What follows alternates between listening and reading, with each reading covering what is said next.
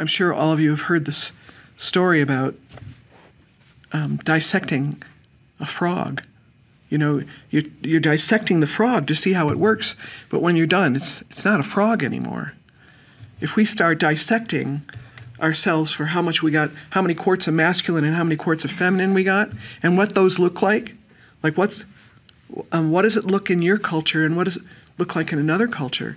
Because quite honestly, if you go to Africa, how women are in Africa is different than how they are in the United States, especially in Western Africa and Eastern Africa, not so much South Africa and North Africa because they are a little more developed.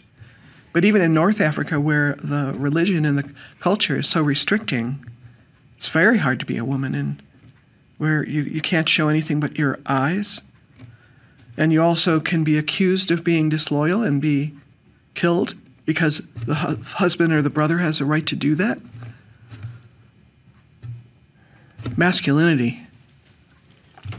No, not really. But that's how it's been interpreted. And as many of you know, those of you who are in my generation, it wasn't that long ago,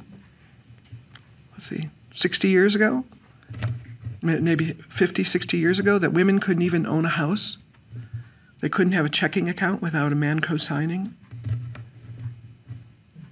I'm only naming it as we've had cultures teaching us how it should be, and what we're in the process of is learning how it is. And the only way you're going to learn how it is to allow yourself to be at the headwaters. Because when I receive it, I'm responsible for it to come through this capacity, and you're responsible for it to come through you. And then there's the co-creation of doing it together. Complementation, support, inspiration, welcome, nourishment. It's not about looking the same. My mother used to say to me, when I wasn't sassing her, you're just like the Anetrinis. And I thought, well, I am one. But what she was saying was, you're just like your father. And so if we start sorting out, well, what part of me is from my dad, what part of me is from my mom, and am I supposed to be embarrassed for the parts that are like my dad? Am I supposed to be embarrassed for the parts that are like my mother? We were raised to think like that. I know several of you who have shared stories with me about unhealthy relationships with your parents, and then you realize some of that's right in you. You inherited some of that stuff, and not just the personality stuff, but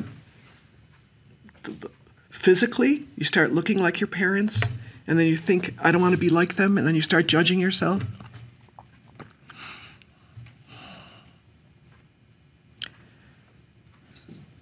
So my invitation today, and hopefully every day, is to be kind to yourself, be loving to yourself, and realize that the universe is a frequency, and the universe is another name for God.